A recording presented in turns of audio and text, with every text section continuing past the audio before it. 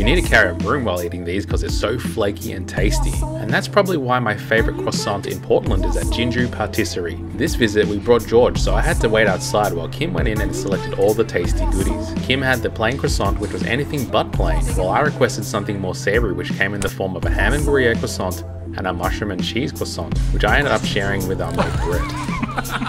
It's not just the croissants that are good, their desserts, aka their petit gâteau, are absolutely fantastic and look so nice that you question whether you want to demolish them to eat.